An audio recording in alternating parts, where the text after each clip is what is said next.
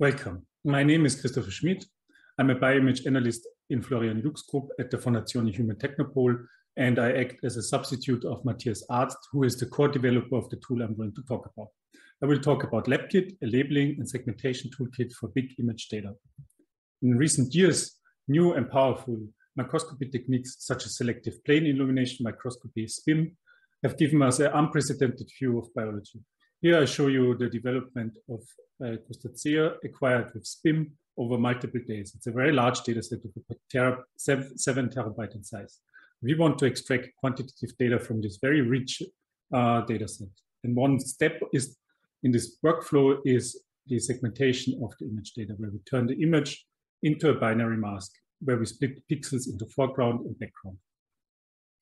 As you can see from this simple crop, there's variability in the data, in the objects, but also between objects, and you can also imagine variability between data sets. So simple features such as intensity for intensity thresholding are often too inaccurate. In recent years, development of novel image analysis approaches has focused primarily on developing new deep learning approaches. However, these approaches are very hungry in ground truth data, and where this is not feasible since this ground truth labeling is very tedious and time-consuming, classical machine learning still plays a vital role. There are many tools in the bioimage analysis sphere that address this problem, for instance, elastic in cuPath. And in Fiji, we have trainable vector segmentations. How do these approaches work? You get the input image and apply different filters to enhance specific image features such as texture, edges, and so on in the images. Ground truth labeling then is used to acquire a training set, which is then fed into a random forest classifier, usually in order to achieve a pixels classification, thereby a segmentation.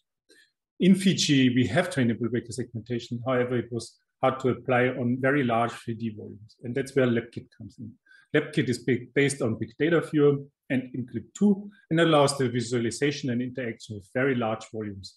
It combines BigDataViewer with a labeling toolkit, a random forest pixel classification that is optimized for large data sets. It's GPU accelerated. It can be recorded with macro, it can be executed on a high-performance computing cluster, and we also have a bridge to ImageJ for visualization and import-export labeling. So what are the core features? We have our labeling toolkit where we can draw on the image non-destructively.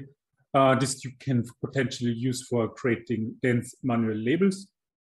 However, true power is using sparse manual labels with very little ground truth data. You are able to achieve automatic segmentation using random forest pixel classification. And with this, we are able to, from different imaging modalities such as fluorescent microscopy or bright field microscopy, achieve very rapidly useful segmentations. And now I would like to go into the practical demo. I have a Fiji where I activated Labkit and Glitch update sites. Glitch is for the GPU acceleration, and then you can call Labkit from the plugins menu of Fiji. Now I'm going to demonstrate to you the core features of Labkit. For this, I'm going to go ahead and open an XML HDF5 dataset to profit from the core performance gains of BigDataViewer. Here you see the main interface of Labkit with BigDataViewer here as this black rectangle. We can adjust the contrast quickly to visualize our images. And we can interact with the BigDataViewer using the usual mouse and keyboard interactions. We can scroll through the volume by using the mouse wheel. We can pan the image using and holding the right mouse button. We can rotate along the mouse pointer using the left mouse button. Then we can also zoom in and out using the up and down arrow keys. And for rotation, I actually prefer to use the left and right arrow keys. So I can do that by selecting an axis, pressing X, Y, or Z, and then using the left and right arrow keys for rotation. And then one nifty feature is to use Shift and then select an axis of rotation, which allows us to have a quick 90-degree rotation, which then really gives us a much better feeling and also a very fast feeling of the 3D volume here. Good. Then we want to do labeling in our Labkit. For this, we have on top this labeling interface with the pencil as the most important tool, where we can just quickly draw on our canvas. And these labelings are non-destructive. We can adjust the brush size to make more quicker labels here. And then we can obviously adjust any labels with the eraser and also delete entire connected components. But with this, we could achieve a dense manual label, but the important key feature here is the automatic segmentation using the random forest pixel classifier. For this, we have our labeling classes here on the left side, and here we can change the color to make it nicer, and we can also change the naming here for our classes. And you can then basically draw their ground truth labels into the image. And what we recommend to do is really draw with a thin brush in these images here. For instance, in this nuclei, we want to draw from the edge to along the image and really try to encompass the variability that you find within your image. So if you have different intensities here, really try to label as many different intensities between different nuclei. Also, if there's variability within these objects, right, then this ground truth label should encompass that.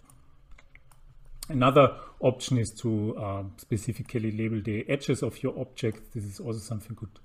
And the same goes for your background.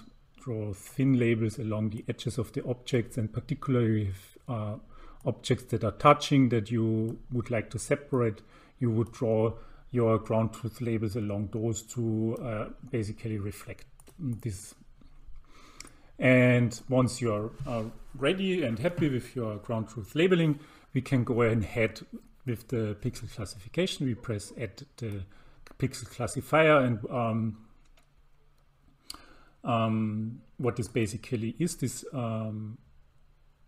we can go ahead and look into the settings, and we see that we have a list of sigmas here available. This is basically before most of those filters. We apply a Gaussian blur in order to represent different resolutions levels of where our image features are present in our image, because sometimes they can be along smaller distances and also over larger distances. And this sigma should be a range of sigmas that are in the range of the sizes of your objects. So if you have very large objects, your sigma should also reflect that. And then you have here a list of basic filters, which basically enhance specific image features that are then used for this pixel classification. And once you're happy with your selection, usually the default parameters here work quite well. We can go ahead, close this, and start the training. And once the training is finished, we see that there's a coarse segmentation available. You can also toggle on and off with this either segmentation or either the labelings. This is also an important feature. And then you might notice that the segmentation is not optimal, as we can witness here, right? Then we just add more labels in these instances where our labeling has not been really very successful. And improve our labeling, and with basically this we can improve the segmentation, this automatic pixel classification, iteratively. At some point in this iterative process, we will arrive at a labeling and classifier setting that is satisfying and achieves a good enough segmentation. Then at this point, we can save our labelings under labeling, save labeling. We can also save the classifier to reuse it, for instance, in a macro. We can also save the segmentation results as a TIFF or HDF5, as well as the probability map as TIFF and as HDF5. And what this gives you is that the result would be a binary mask of your segmentation, and the probability would then be a 32-bit image with a range from 0 to 1, reflecting the probability of a specific pixel belonging to the specific class in that sense, which you could use for further thresholding. Another neat feature of Labkit is that we can export the result of the automatic segmentation as a new labeling. Let me demonstrate this to you by going for labeling, import bitmap, and selecting the segmentation result. I can import that now as a new labeling class. Once this labeling class becomes available here as a new labeling, we can then turn off the old labelings and the old segmentation, and then we can interact with this labeling as before. And then we can just simply select our labelings in order, our labeling in Toolkit basically, in order to curate this. And then this could serve as a curated result of the segmentation, which then could, for instance, serve as ground truth for deep learning. As I have demonstrated to you now, Labkit is a very powerful and also easy to use tool in order to generate from very little ground truth data automatic segmentations. These automatic segmentations we can feed again into Labkit in order to curate it, and then we can use that for directly in Fiji these results to measure quantitative information or to use it for tracking and so on. But we can also feed it into deep learning approaches for as ground truth data. And with this, I would like to close. And thank you for your attention. I want to thank particularly and mention Matthias Arzt, who is the core developer, Charan Deschamps, who was important and vital for driving this project home. Me and Charan will be available for questions, and in Gathertown, Tobias Peach provided the BigDataViewer and very important developments there. Deborah Schmidt was an important developer, and Robert Hase provided Glitch. And I want to thank Pavel Tomachak and of course Florian Luke for hosting this project. Thank you.